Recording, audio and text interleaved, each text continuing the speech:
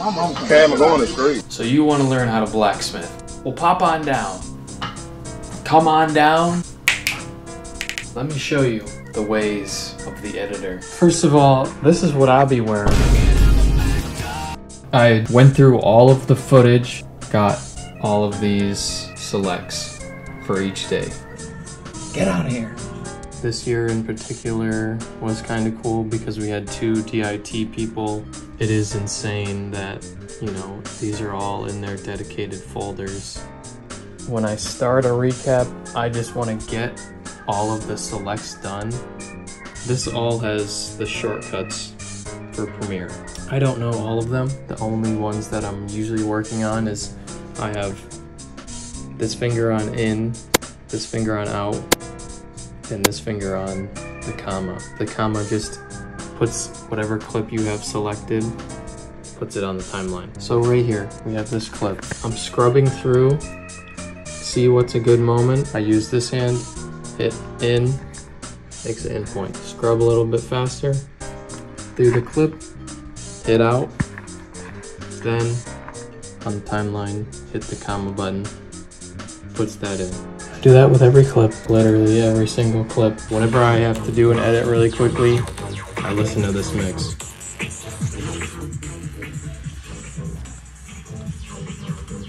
I don't know what it is, it gets me going. This is what the timeline of the edit looks like so far. They're organized by stage, you know, there's some general B-roll stuff, some drone footage.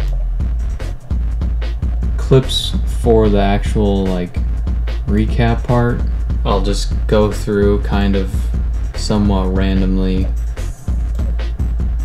and see what would be a good clip. What the? Oh wait, no, I like that one. Make a cut, then move this little thing up to make sure that later on when I pick through selects that I realize that I've used this, so I put it on the second level. Don't really need the audio. Holy mo! Take this clip. My brother. Take this clip, push it up, take only the video, go back to the main edit and paste it, and then find a spot that would be cool. Let's see how it looks. Boom. And do that a bunch of times and you get a cool edit, hopefully. We all move together.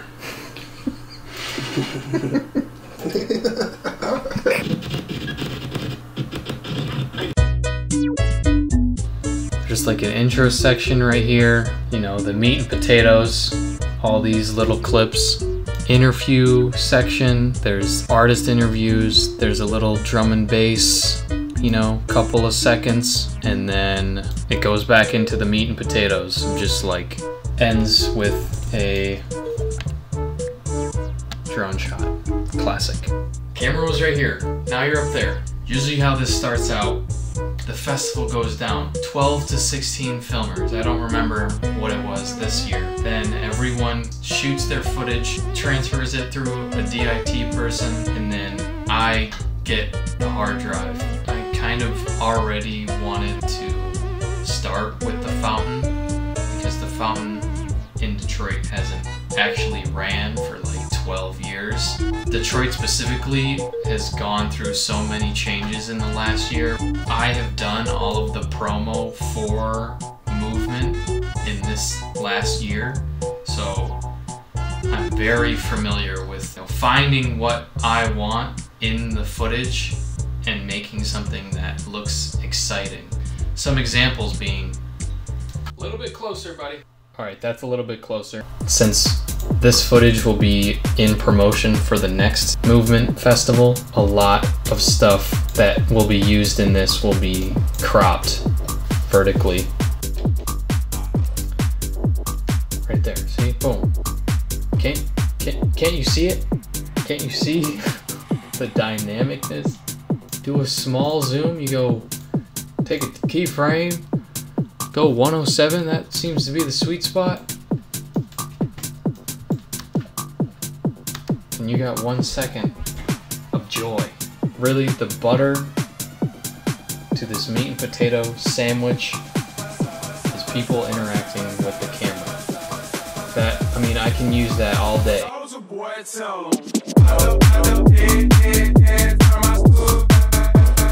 Basically do that for all 3 days, separated by stage, and I have all my selects. Took a long time. That's the longest process, is going through every single clip. This is, I would say, like 85% done. I love the underground, so I'm really trying to hold myself back into just using all underground footage.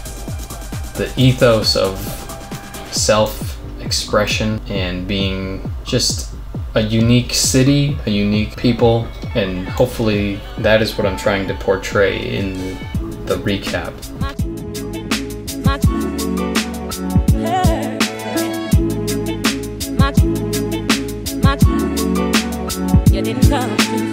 Once you have all the selects made, it's just kind of about placing what you want and what kind of fits.